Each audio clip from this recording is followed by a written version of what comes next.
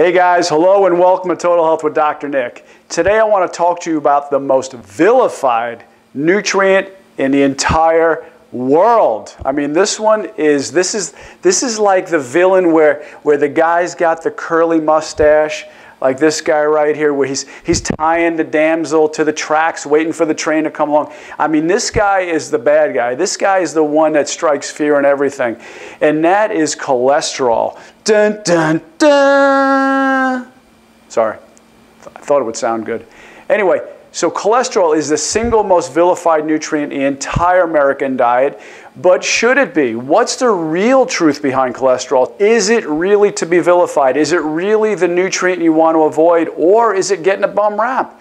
Is it something that's actually healthy for you, but somewhere along the line, it got a bad reputation? So today we're going to be talking about all the different benefits of cholesterol. What is it? What is this mystery substance? What is it made of? What does LDL mean? What does HDL mean? And are they dangerous? Is one more dangerous than the other? Is good cholesterol really good and bad cholesterol really bad? We're going to be talking about all of that today. So jump right in. And guys, if you like what we're talking about, please make sure you like it, you share it, you comment, but more importantly, you subscribe. And make sure you have that little bell there so you can get any notifications of any time we post a video. So let's dive right in. Like I said, this is the most vilified nutrient in the entire American diet, if not the world.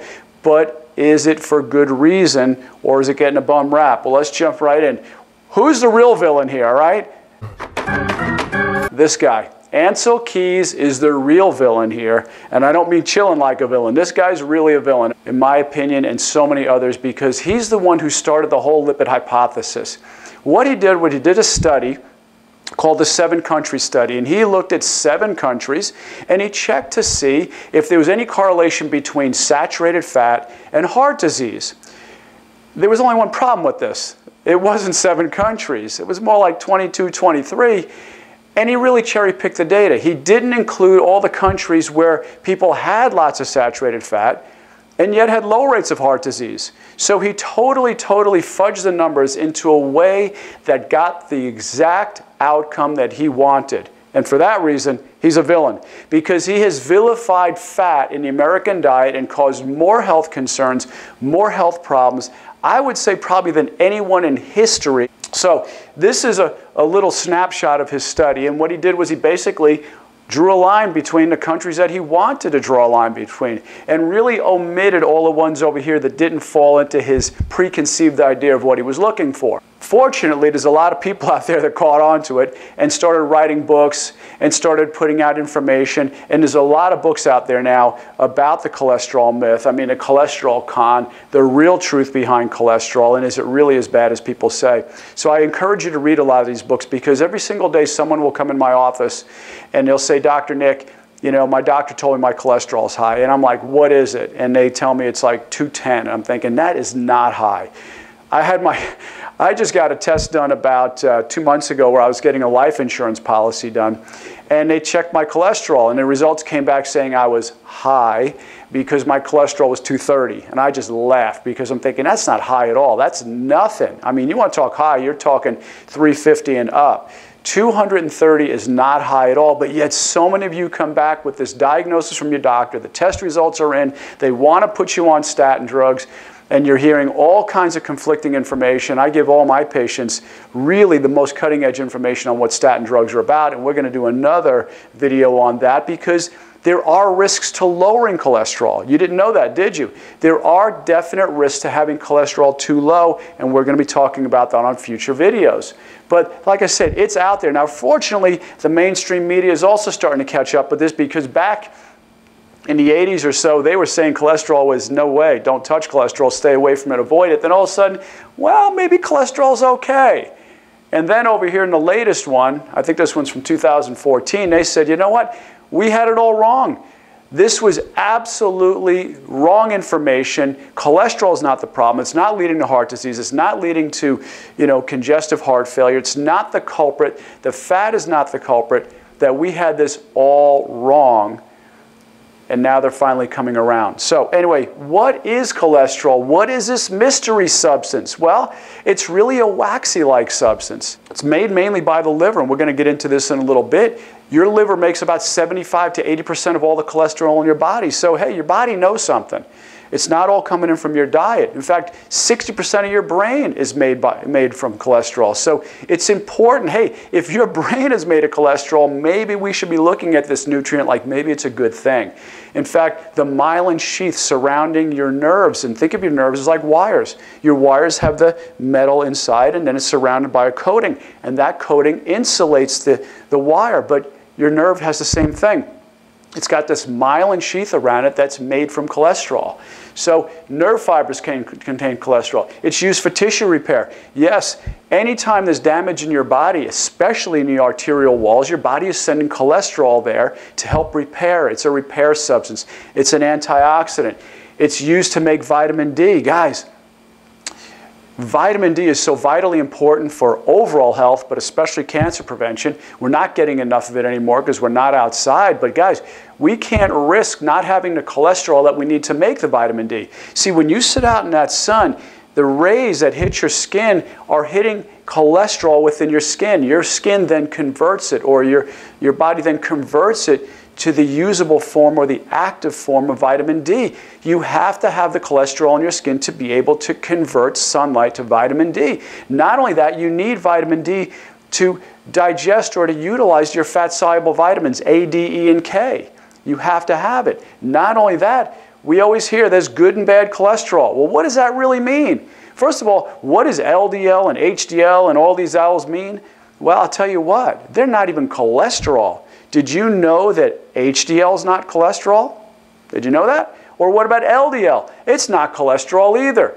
HDL and LDL are transport molecules. They're not cholesterol at all. So when your doctor tells you that your HDL is too high or your LDL is too high, you're thinking, oh my gosh, I've got to lower that because cholesterol is too high. It's not even cholesterol. It's a high-density lipoprotein. It's a low-density lipoprotein. What that means is a lipoprotein is a fat combined with a protein. You see, fats don't do well in your blood. Your blood has high amounts of water. Fats don't do well in that. Try mixing water and oil together. They don't mix. So what your body does, because it is so infinitely designed and intelligently designed, it combines a protein molecule with the fat so that way it can carry it around. Well, each one has a very specific purpose. So there is no good or bad cholesterol. Yes, you heard that. There is no good or bad cholesterol. It's just cholesterol. Each one has a specific purpose. HDL's purpose is to transport cholesterol that's out in your body and take it back to the liver. Well, why does it do that? Because your body knows that cholesterol is an extremely valuable compound, and it needs it. And rather than remanufacture it or make new, it just recycles the old cholesterol. It also removes cholesterol from the arterial walls. So it goes in there and takes some of that cholesterol out of the arterial walls so it doesn't embed. Now, I know you've been told that the LDL is the villain. You know, it's the guy on the tracks. Well, here's the thing. LDL, my opinion, is actually even the better one. Because what LDL does, it takes the cholesterol and brings it to your cells. Now, from the liver, it takes it to the cells. So once again, the HDL brings it into the liver. It's then converted and given to LDL, and the LDL takes it out. And what does the LDL do with it? Your LDL cholesterol takes it to your cells so that you can make steroid hormones. Your estrogen, ladies, your testosterone, men, your cortisol, your stress hormone. You have to have cholesterol as a precursor to make your hormones. Without cholesterol, you can't make hormones. Without cholesterol, you can't make cells. Every single cell in your body, all 100 trillion of them, have a cell membrane around it that's made of cholesterol. So you cannot make a single human cell without cholesterol. That sounds pretty important. So not only does your body try to recycle it because it's so vitally important, but your body then uses it to create all different hormones that you need to live, cells that you need to live. Not only that, it's used to make tissue repair from it during inflammation. See, our bodies, our American diet, or what I've called the standard American diet, which means sad, okay? The standard American diet is loaded with inflammatory foods. And because of that, It's causing inflammation in our bodies, and that is the leading cause of why cholesterol can turn bad. So see, cholesterol is not the villain like we think it is. Instead, it just happens to be at the scene of the crime, but it's not the villain there. It's like saying, hey, if firemen show up to a fire, or you go over and you see a fire and there's firemen standing around, did the firemen create the fire? No, of course not. But the firemen were there to help, but yet they were the one blamed for the fire, right? Well, that's like blaming cholesterol for clogging of the arteries, when the main culprit is inflammation, huh? What do you think of that? That's pretty good special effects. Spielberg's got nothing on me, I'll tell you that. But anyway, what we're finding now with inflammation, it's a major cause of disease in the body. So what they're saying is it's causing cancer, atherosclerosis, heart disease. It's causing, Alzheimer's. It's causing all kinds of different diseases in the body. And I'm not talking about inflammation where we see a swollen knee or a swollen ankle if you twist one. I'm talking about chronic systemic inflammation that is all over your body. I mean, it's literally like your body's on fire. So once again, where does this inflammation come from? Because like I said, cholesterol is not the villain. Yes, it was at the scene of the crime, but it's not the villain. It's the inflammation that's the villain. Well, where is that coming from? Well, like I said earlier, 75 to 80% of the cholesterol in your body is made by the liver. In fact, that's why they give you statin drugs. Did you know that? Statin drugs damage the liver. They mess with the enzymes that are in the liver that create the cholesterol. So that's why they have to test your cholesterol levels about every 6 months or so, because they want to monitor how much damage you're causing to your liver. How does that sound? I mean, they're just destroying it, but they want to make sure they keep it in check enough that it can still function a little bit. But yet they're always looking to see what kind of damage is happening, because they know that the majority of your cholesterol is made by your liver, shipped out into your bloodstream to the rest of your body by what? LDL cholesterol. That's right. 20 to 25% of it's coming from your diet. But here's the thing. It's very specific things in your diet that cause the LDL cholesterol to be a problem. And here it is. Ready? So how do LDLs go bad? Well, wait. You said earlier that LDL isn't bad. It's not. LDL is not bad. Okay? But you can take a good cholesterol and make it bad. Okay? Just like you could take a good oil and make it bad by cooking it past its smoking point. Now it's a rancid, oxidized, inflammatory oil. You could do the same thing with LDL.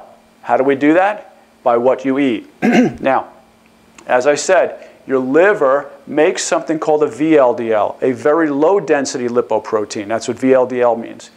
It then can go one of two ways. It can either make a very light, fluffy particle, a light, like cottony, fluffy particle, low-density lipoprotein that's larger than 25 nanometers.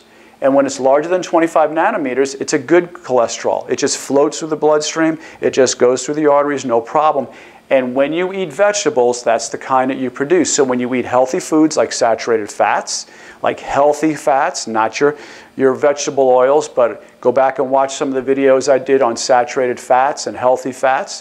When you eat that kind of diet, loaded up with your nutrient-dense foods like your vegetables, okay?